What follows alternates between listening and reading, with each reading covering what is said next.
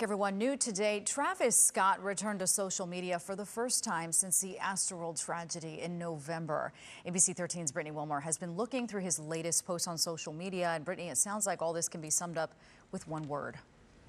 Yes, Rita, that's right. That word is HEAL. That is the name of Travis Scott's new project aimed at focusing on event safety, as well as investing $5 million in communities in Texas, and historically black colleges and universities in the Houston area could benefit too. Go ahead and take a look at Scott's post about it here on Instagram, where he said he feels as a leader in the community, he needed to step up.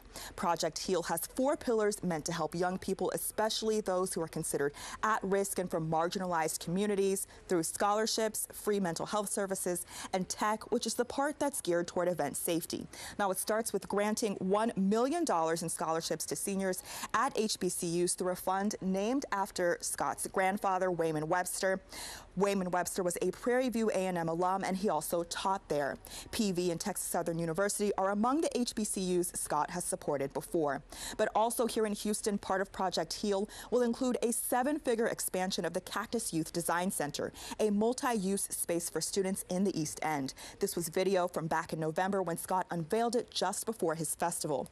As for what Scott hopes to change with large-scale events like his own, that's where his project says he wants to bring together people from tech, government, emergency response, and more to look at the challenges large events bring. It's supposed to end with a report of recommendations given to the mayor of any city hosting a big event like a festival. Now, while there's not a timeline right now for when some of these pillars will happen, the Project HEAL website says more information will be rolled out this year. Live in the newsroom, I'm Brittany Wilmore. Back to you.